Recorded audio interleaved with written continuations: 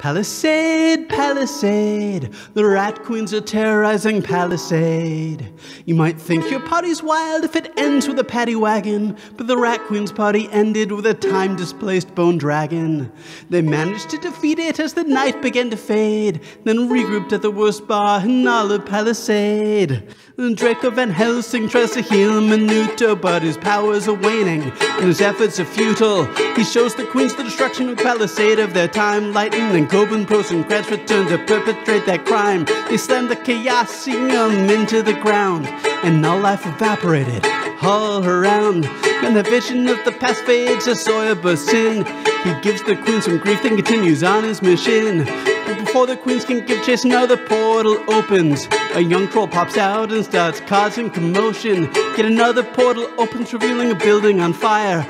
Braga rushes in as the flames climb higher. Inside she finds a dwarf oblivious to this heat wave.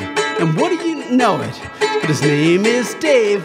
Dwarf Dave and Violet tame the troll with a song. It's really quite catchy, and they all sing along. I'm a dwarf, I'm a dwarf. We love dwarves, we love dwarves.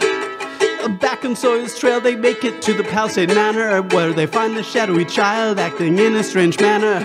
It's Coburn Prosencrantz with a side of very use, and his demon returns and they both let loose.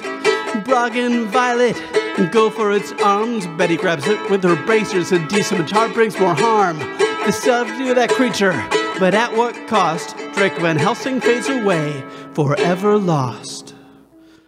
Palisade, Palisade, just another day in Palisade.